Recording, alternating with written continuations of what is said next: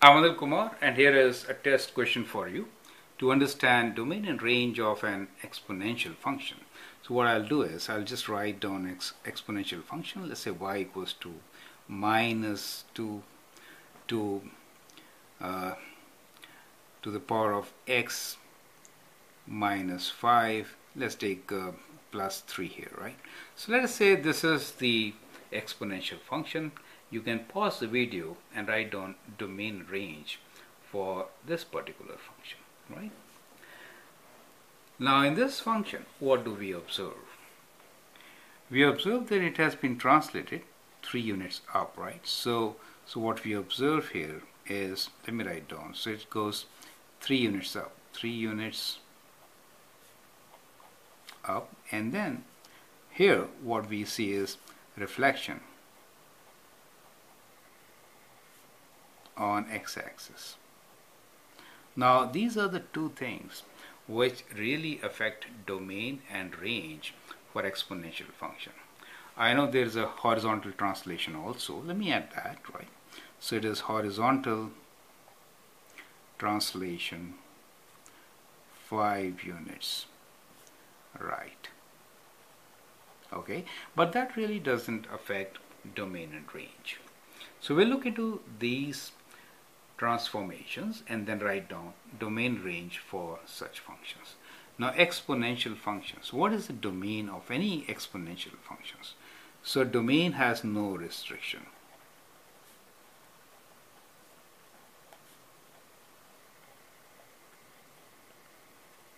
And that is the reason why this has no effect, correct? So horizontal translation have no effect, right? So domain has no restriction.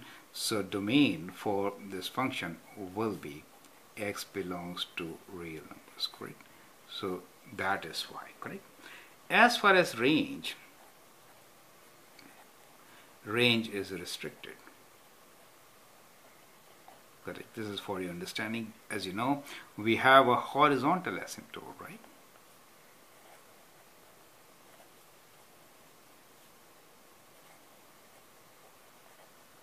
So the function is trying to approach this asymptote. That is one thing on one side. And on the other side, it is unbound, right? It is not bound. So range is restricted.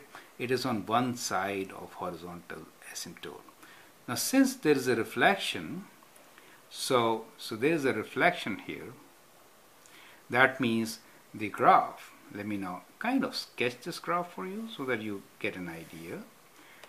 Now in this particular case, translated 3 units up will be kind of like this, right? So that becomes your horizontal asymptote we're talking about, right? So this is horizontal asymptote, which is this 3 units up, right? And this reflection here indicates, so this reflection here means the graph will be, instead of going up like that, it will just go like this, right? So I'm not really bothered about the values since I'm interested in domain and range, right? So it's going below this line, right? And this line happens to be at y equals to 3, right? So clearly the range for the function is y belongs to real values, real numbers, where y is less than the horizontal asymptote 3, right? That reflection. So let me summarize here. To write domain and range of an exponential function, it is important to understand that domain has no restrictions, right? And therefore, any transformations which are horizontal stretch or compressions or translations will not affect the domain.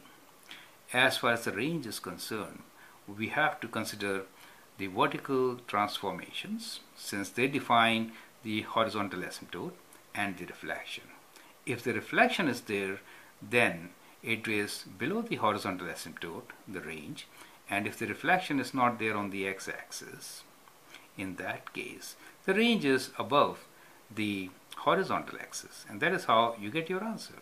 I hope that helps. Thank you and all the best.